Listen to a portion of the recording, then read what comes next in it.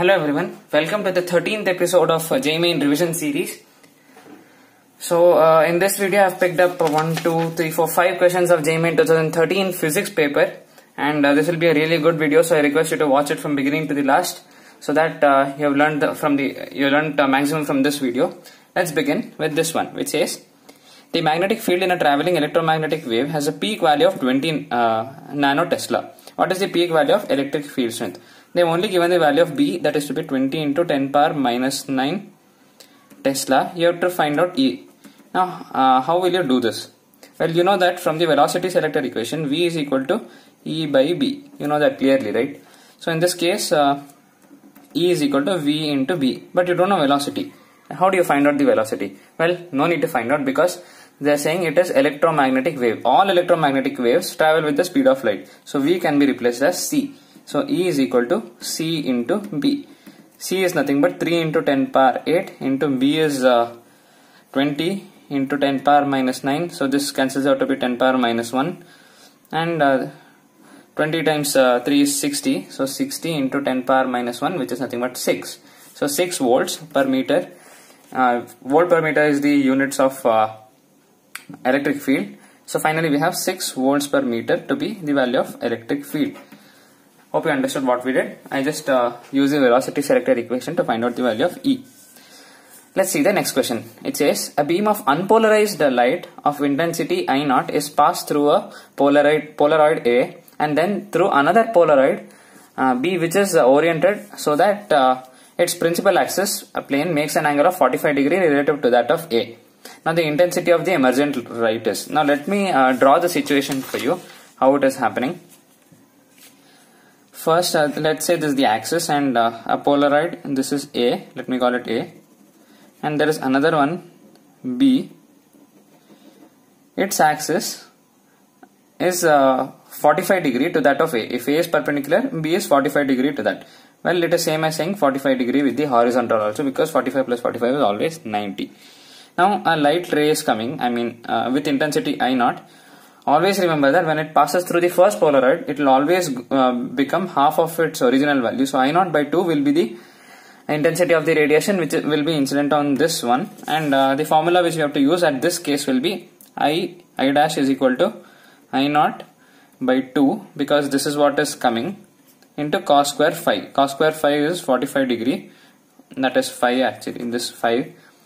So this is cos square 45, this becomes 1 by 2 because 1 by root 2 is cos 45. So square will be 1 by 2. So I0 by 2 into 2, it is I0 by 4. Option C will be the correct answer. That was as simple, right? Very simple, I'm sorry. The third question says a sonometer wire of length 1.5 meter. Remember, this is a really good question. You need to pay attention to this question when I'm telling it, because a lot of substitutions and playing with the values is there, so you need to listen very carefully. Let's read the question properly. A sonometer wire of length 1.5 meter is made of steel, right? Sonometer wire is there of length 1.5 meter. The tension in it produces, you are fixing it at 2 points, so there is a tension in the wire which produces elastic strain of 1%. Elastic strain is nothing but change in length divided by original length. Delta L by L is nothing but 1%. 1% can be written as 0.01. Please remember this. Elastic strain is given by change in length divided by original length. What is the fundamental frequency of the steel if its density and elasticity are given? Density is nothing but rho is given for us, and elasticity is nothing but Young's modulus, which is given to us, that is 2.2 into 10 power 11, and density is 7.7 into 10 power 3 kg per meter cube, right? Oops, I'm sorry. Yeah. So now how do we start? So first we know that fundamental frequency, it is given by, I need all the space, so I'll write some of it here. Fundamental frequency is given by F is equal to V by 2L, where V is the velocity of the sound in the wire, right? So F is equal to, V can be written as 1 by 2L times square root of T by mu, right? T is the tension and mu is the mass per unit length value. Now look how I manipulate things here. See, mu is nothing but mass per unit length, that is M by L, right? You know this. Now what do we do? let me see what I can play with density over here. Density is nothing but mass by volume, right? Volume, we consider always the wire to be a cylinder, right? Cylinder's volume is pi r square h. In this case, h is nothing but L, because L is the length of the wire. So m by pi r square L. Now if I multiply area of the cross section into density, I get A into rho is equal to m by pi r square L times pi r square, because pi r square is the area of the cross section of the wire. So it is again m by L, which is equal to mu. So clearly we got that A into rho is equal to mu, which now we'll be substituting at this point. So F is equal to 1 by 2L times T by A into rho. Let's keep this aside now. Now what we do is we'll take the expression for Young's modulus, that is Y is equal to FL by A delta L. You know this, right? This is the basic formula for Young's modulus. Now what we will do with this is, instead of F we can write it as T, because the force in the wire presently is the tension force. So I can replace F as F to be T. Now I will substitute for T by A, which is nothing but T by A is equal to Y delta L divided by L. Don't you see we have T by A here? So I can write it as F is equal to 1 by 2L times square root of T by A is Y delta L by L into rho. This is what we got. Now I think that's it. We can find out the value now. F is equal to 1 by 2 into 1.5. Length is 1.5 into square root of Y. Y is Young's modulus 2.2 into 10 power 11 times delta L by L. I already told you delta L by L is 0.01, which we already found out. So it is 0.01 divided by rho. Rho is given, rho is nothing but density, which is given, this value is given 7.7 into 10 power 3. Please find out this value and tell me that you got 178.2 Hertz, which you should obviously get after you finish calculating this. So I hope you got what we did initially. Let me just brief through it again. First we started with F is equal to V by 12, substituted for V as square root of T by mu, and then tension can be, this mu is written as A into rho, that we proved in this part. A into rho is area into density, and T by A we again substituted from this Y is equal to TL by A delta L. From that T by A we substituted Y into delta L by L. Delta L by L, all the values we know now, rho, Y and L, and delta L by L. So we just substituted and finally found out the value of the frequency, fundamental frequency, which is the for which the answer is 178.2 Hertz. So let's see the next question now, which says the amplitude of the damped oscillator decreases to 0.9 times its original magnitude in 5 seconds. In another 10 seconds it will decrease to alpha times the original magnitude, where alpha equals. There is a damped oscillator. You know what is damped oscillator? Like it is oscillating at some magnitude, that is, let's say some amplitude A, and it continuously decreases after some time due to the air drag or some other, whatever medium it is kept in, due to the resistive forces. Because of that, its value decreases and finally it stops. So for the equation has been found out, that is amplitude A is equal to A naught into e power minus bt by 2m. This is the formula which we have to use, right? So what we do is first we'll find out in the first case we know that it decreases to 0.9 times the original magnitude. So A will be equal to 0.9 A naught. 0.9 A naught is equal to A naught into e power minus B into 5. T is 5 seconds in the first case, 5B by 2M. So A naught and A naught get cancelled, and I have 0.9 is equal to e power minus 5B by 2M. I won't go into definition of all of them. Just remember that B is called as the damping constant, T is the time, M is the mass of the whatever is used, the bob, and A is the amplitude. A naught is the original maximum amplitude. A is the amplitude at some time t.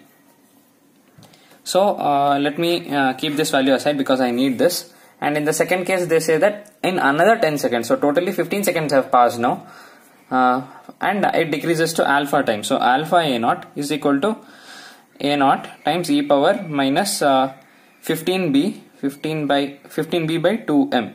So a naught get cancelled. Alpha is equal to e power minus 15b by 2m can be written as 5b by 2m into 3. 5 into 3 is 15, right?